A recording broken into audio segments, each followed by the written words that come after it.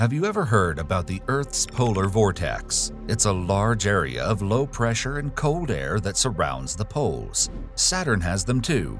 There's one on the South Pole and one on the Northern Pole, but the Northern Pole's storm looks kinda odd. It's shaped like a hexagon. The Earth's polar vortex has a wonky shape, mainly due to mountains, oceans, and other features that affect the path of air. On Saturn, however, there's nothing to disturb the polar vortex. The planet is just gas.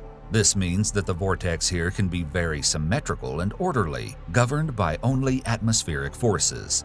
The hexagon-shaped pattern was first found in 1988 in images from NASA's Voyager 2 on the left, caught in 1981. But NASA's Cassini spacecraft has obtained higher resolution pictures of it, such as the one on the right. Here's another view from Cassini of Saturn's North Pole.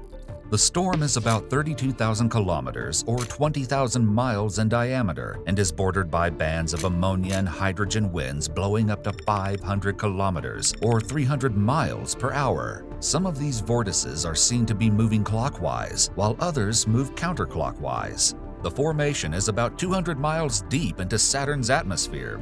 What's more interesting about the hexagon is that the vortex is at a higher altitude than the clouds of Saturn, so the shape has raised like a huge tower. We've never observed something like this in another world.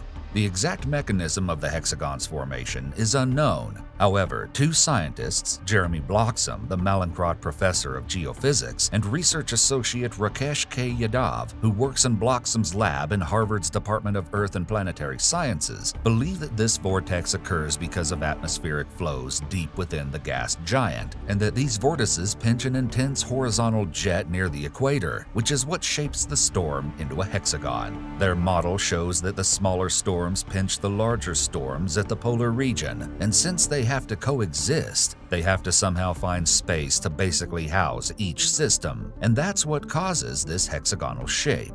Saturn's atmosphere consists of 75% hydrogen, so the hexagon should be dominant in hydrogen as well as traces of other gases.